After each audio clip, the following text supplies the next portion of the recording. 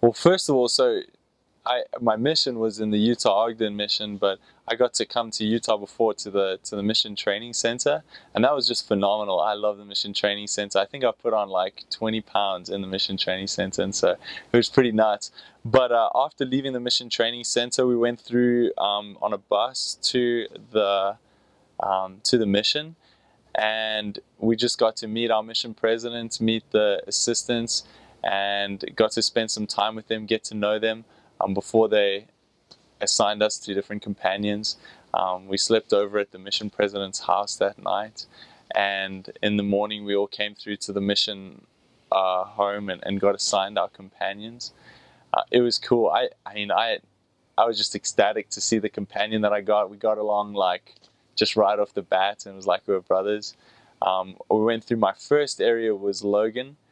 And I think the mission president kind of wanted to play a joke on me, or teach me a lesson or something like that, because I was just coming from a South African summer in December to a Logan winter. And if you know anything about Logan, it's the most freezing place on earth in winter. And so I was dying with like snow right up to my knees, and we were walking in a walking area.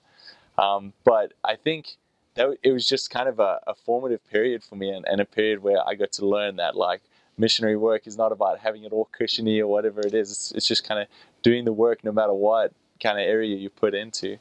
And so a lot of snow, a lot of cold, but we walked around Logan and got to teach a little bit on campus, but mostly just in the South Logan area. Maybe a memory from my first day with my companion.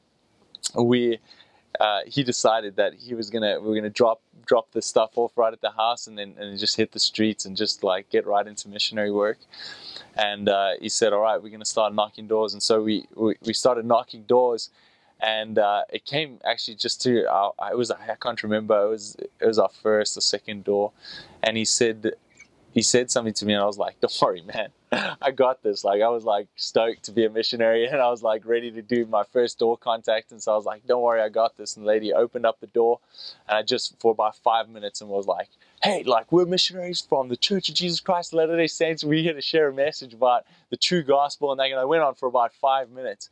And then after 5 minutes, I said, he was just like chuckling in the background. I couldn't I couldn't kind of figure out why.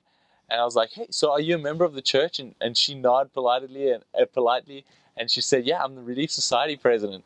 I was like, "What the heck?" It was like rule number one in the mission field, like, ask if they're a member or not, especially in Utah. So yeah, that was just a small little memory on the first day of the mission.